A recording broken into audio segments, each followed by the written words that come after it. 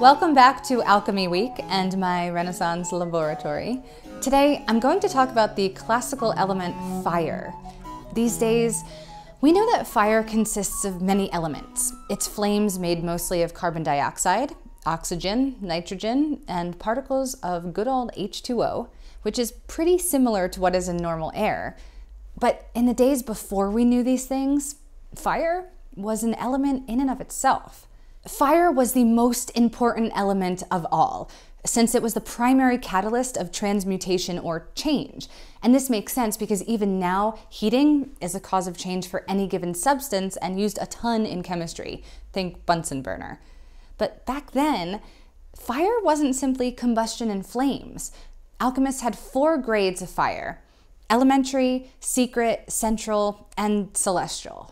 Elementary fire was the crudest or most impure fire. It told the dirtiest jokes of the bunch. Just kidding. It was the material fire we know today, flames and such. And then on the other end of the spectrum, celestial fire represented the power of God's will, a white fire that was so pure it didn't actually burn like a fire, it more existed in the ethereal realm of the divine. Now, central fire was somewhere in between the material and ethereal and was thought to hide at the center of elementary or material fire, where it could be imbued with the divine celestial fire, hence the name central fire. Secret fire, though, that's my favorite.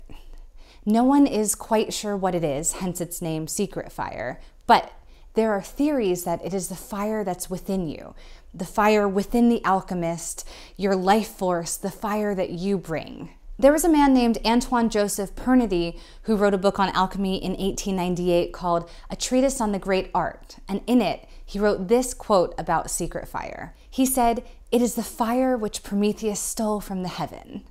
So sure, this statement might not be based in any verifiable truths, and we don't really know what secret fire is, and it has also been kicked out of the scientific verbiage. But one thing I really appreciate about the science that would happen pre-scientific method is that there is this way of acknowledging things not yet understood by describing them using what they did know: their sense of poetry, their sense of self, their spirituality, and their art. All right, guys. Thank you for watching another Element a Day in May. Alchemy Week continues tomorrow with water. Element a Day in May.